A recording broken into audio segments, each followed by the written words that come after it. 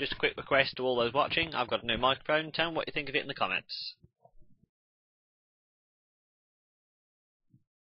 Statistics show that everyone has a Wii.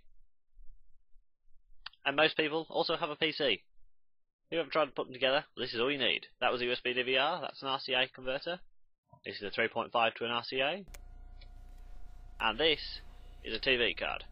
What I'm going to do first, I'm going to do the USB DVR. These 4 leads here are video. They're labelled 1, 2, 3, 4.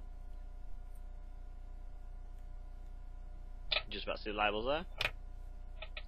And the other one is an audio. Notice you only have one.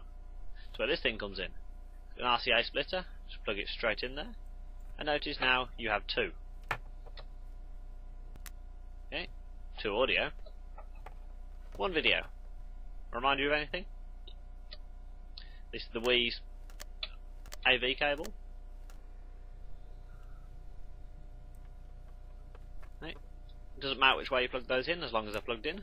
Both have to be left and right. And pop the cap off. Now make sure, before plugging this in, you've installed the driver software.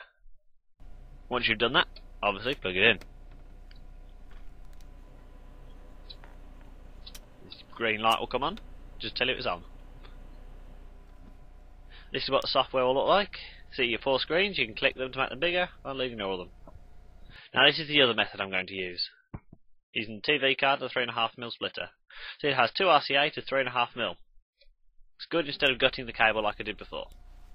So here's your AV cable, ungutted. Obviously plug your video in the video port. And take your splitter. Again, doesn't matter which way these go in, just make sure they're in.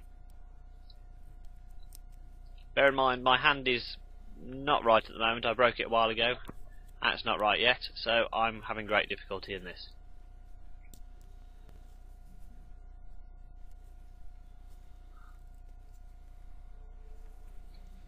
And just plug it straight in the line in.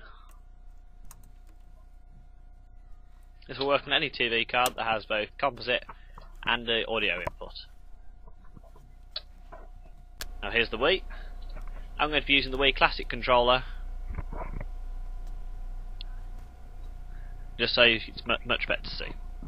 This is WinTV version 6, version 7 will work as well, but I just prefer version 6.